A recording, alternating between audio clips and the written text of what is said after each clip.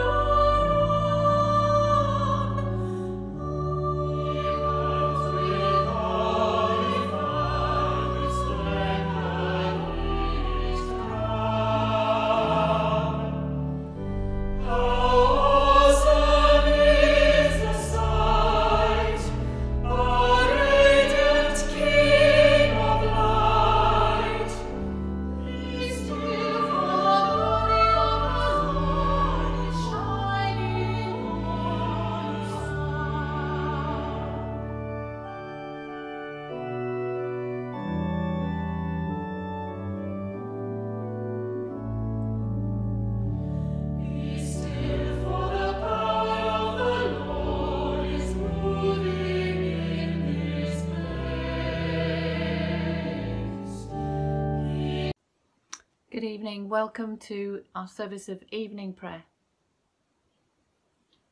God is love, and he that abideth in love abideth in God, and God in him.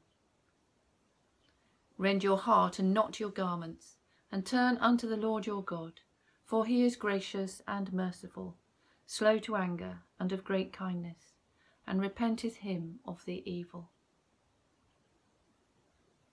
Dearly beloved brethren, the Scripture moveth us in sundry places to acknowledge and confess our manifold sins and wickedness, and that we should not dissemble nor cloak them before the face of Almighty God our Heavenly Father, but confess them with a humble, lowly, penitent, and obedient heart, to the end that we may obtain forgiveness of the same by his infinite goodness and mercy.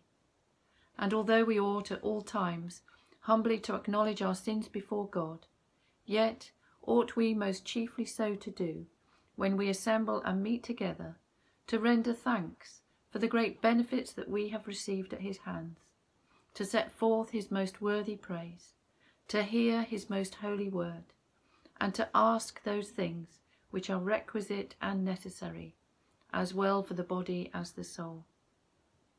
Wherefore I pray and beseech you, as many as are here present, to accompany me with a pure heart and humble voice unto the throne of the heavenly grace, saying after me, Almighty and most merciful Father, we have erred and strayed from thy ways like lost sheep. We have followed too much the devices and desires of our own hearts. We have offended against thy holy laws. We have left undone those things which we ought to have done, and we have done those things which we ought not to have done, and there is no health in us.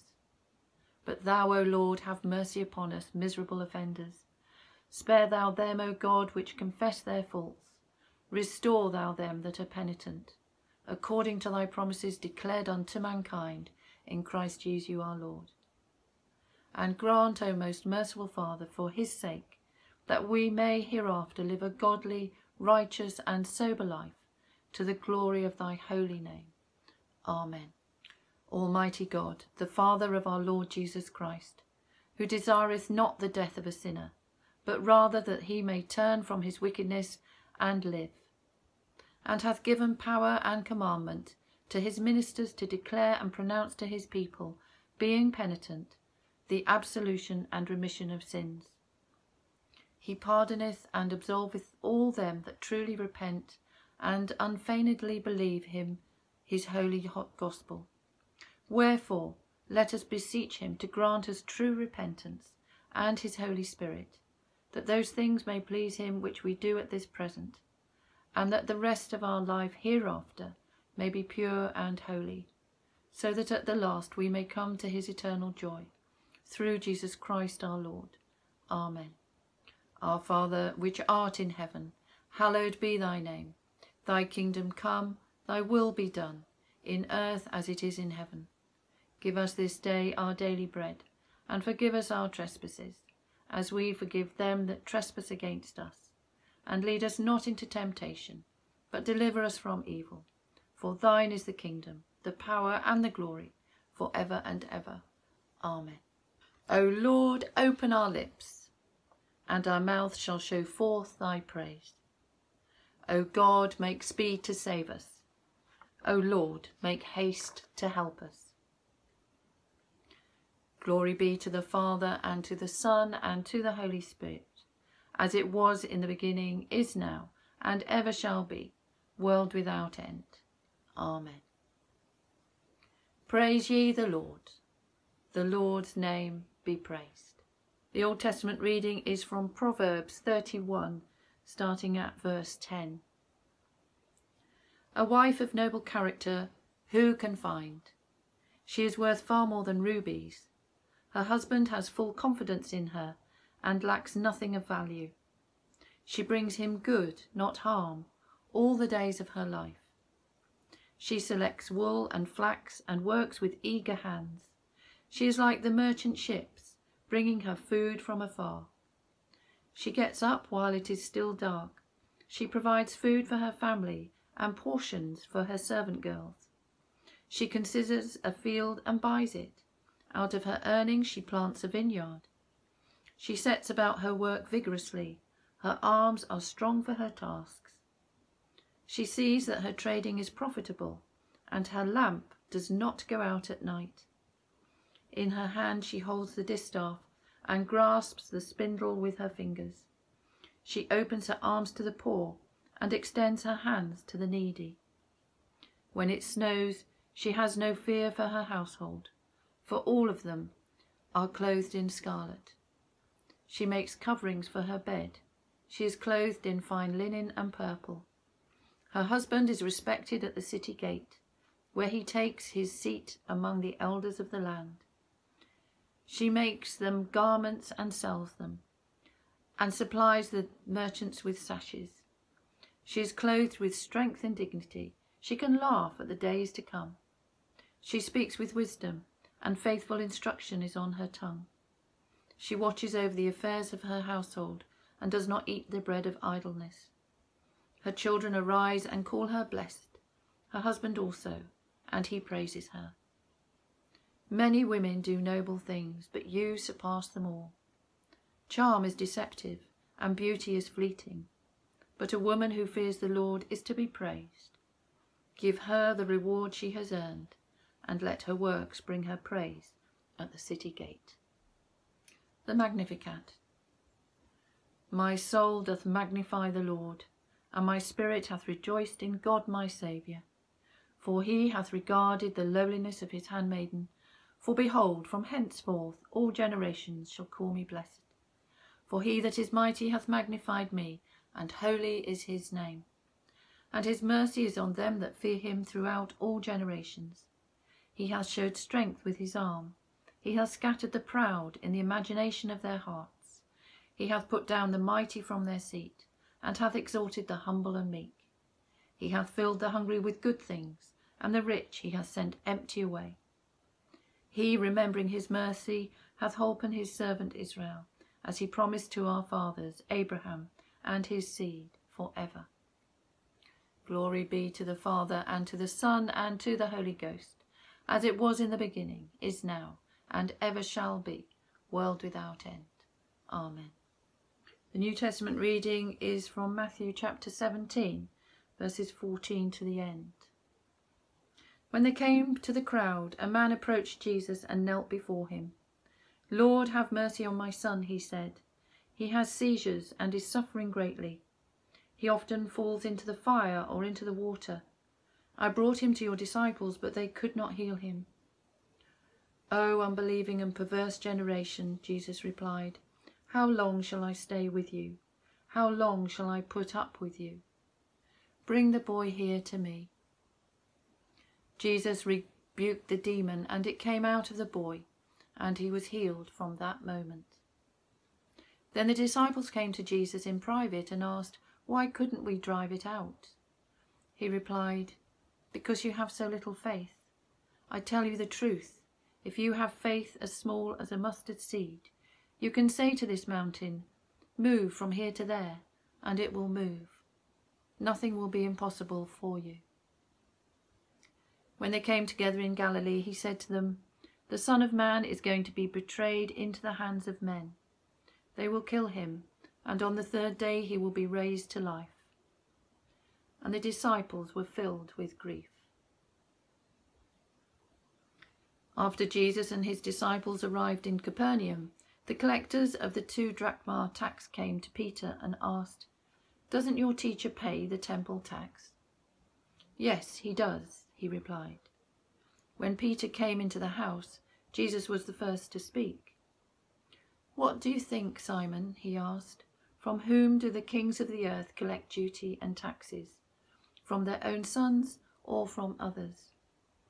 From others, Peter replied.